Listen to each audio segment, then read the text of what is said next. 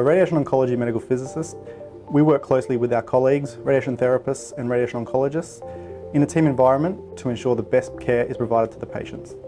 Medical physicists are responsible for ensuring the accuracy and safety of all treatment equipment and treatment software. Medical physicists are also actively involved in research and clinical trials. Through the application of physics concepts in healthcare, we ensure patients are provided with the highest quality treatments available. I wanted to become a radiation oncology medical physicist because I like the way that they work in a multidisciplinary team, and what they do can have a direct impact on the quality of treatment patients receive. So physicists are instrumental in researching and developing, and then through to the implementation of better radiation oncology treatment techniques. We actually have our medical physicists come into the clinic and see patients with us.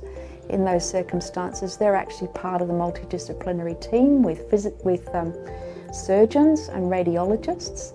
So I think the unique perspective of their knowledge of how radiation beams interact brings a new dimension to how we assess patients for treatment.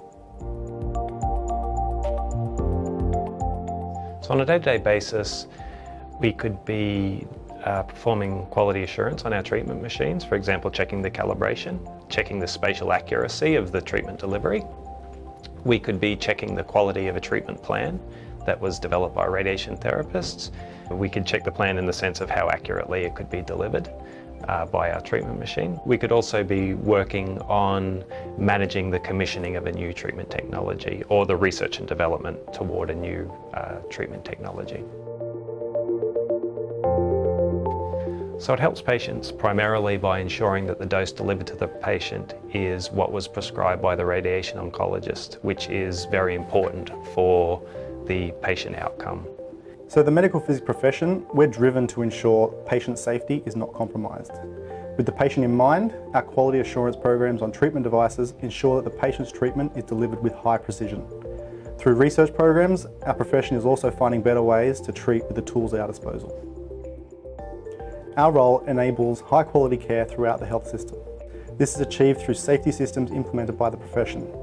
Our contribution to the field allows our fellow colleagues to confidently treat patients with higher doses and higher accuracy. So our role adds value to the health system by ensuring patient safety. It ensures the ongoing quality improvement of treatment in radiotherapy, and it ensures that cutting-edge techniques are translated to the clinic.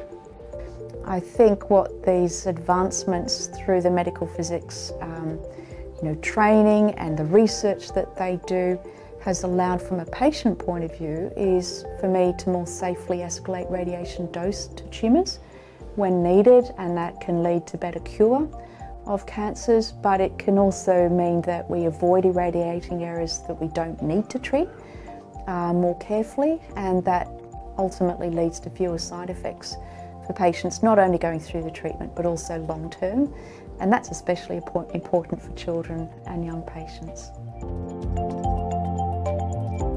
The most exciting thing for me in radiation oncology right now is particle therapy. So that's using protons, or in Westmead's case, carbon ions. We definitely need radiation oncology medical physicists to translate this technology from universities to the patient. For the patient, this means we can treat tumours even more precisely with fewer side effects, and carbon ions are particularly interesting because they can potentially treat tumours that are resistant to radiation treatment. I see medical physicists involved in the lab at the hospital, helping us demonstrate that on cells before we see it in patients as well.